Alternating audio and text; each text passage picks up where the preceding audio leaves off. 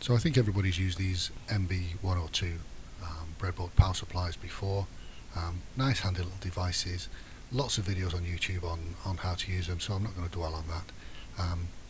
But I had the misfortune of blowing one of mine up. So I was using this for a project with one of these variable power supplies. Now I quite like these, they're quite versatile.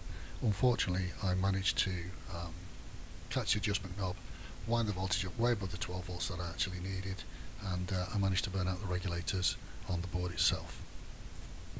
This is a picture of one of the regulators after I'd taken it off the board.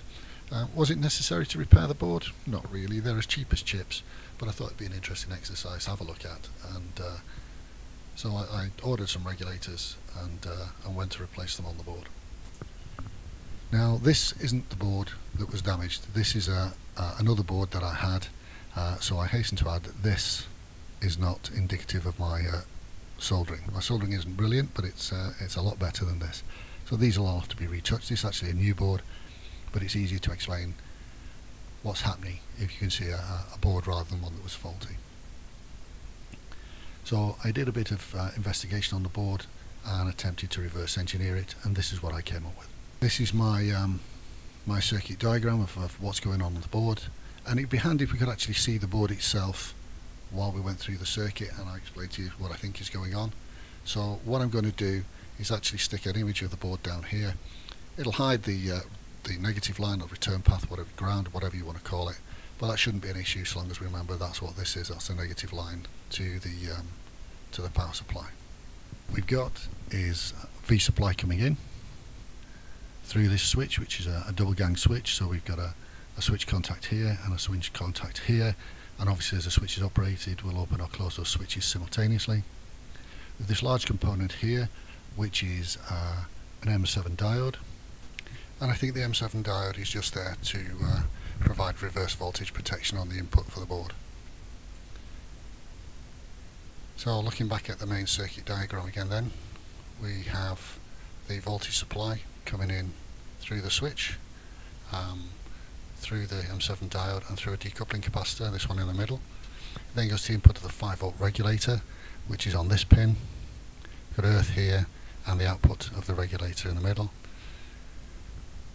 So having a look at the output of the regulator, which is coming off the middle pin, is going via the switch and then charging up the electrolytic capacitor and supplying the voltage for the green LED and its ballast resistor, which are here and here on the board.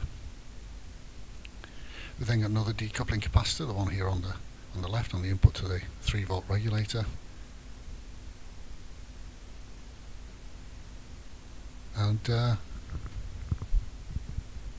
we have the 3 volt regulator, a 5 volt regulator, and as you can see the 3 volt regulator is getting its input from the output of the 5 volt regulator, which is quite interesting because the 5 volt regulator, which is supplying, it's obviously the 5 volt pins, is also supplying the input to the 3.3 volt regulator, which is a bit of a concern because you're now limited to the 1 amp current carrying capacity of the 5 volt regulator.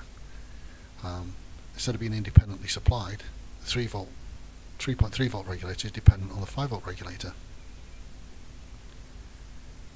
So if you're using both voltages, you're still limited to a maximum of 1 amp of current that you can draw, which is quite a lot I suppose for something on a motherboard project. But yeah, coupling the output of the 5 volt to the input of 3 volts is probably not the best thing. There's another decoupling capacitor, this one on the right, and then you've got the output to the various pins on the board.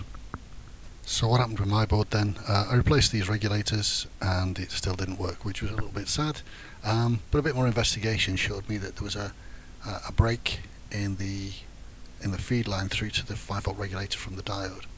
So I'd managed somehow to burn this track out, or a point on this track between the diode and the 5 volt input for the regulator.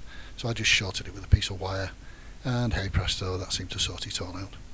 Was it important to sort out a board? Not really, but it was an interesting exercise and I hope you enjoyed it.